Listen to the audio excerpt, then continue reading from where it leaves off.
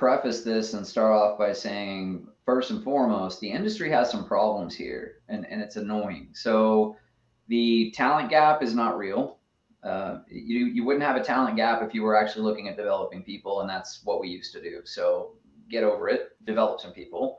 So that's frustrating. The negative unemployment rate thing, also that's a self-created problem, and it's sort of fictitious in the sense that I think we have plenty enough people, but there's all these filters in front of those people, and getting a human interaction, a conversation by which they could actually be assessed on the things that really matter. And so really what you have, and a good example, and this is an extreme example, but I mean, I've absolutely seen it, so I'm not making this up.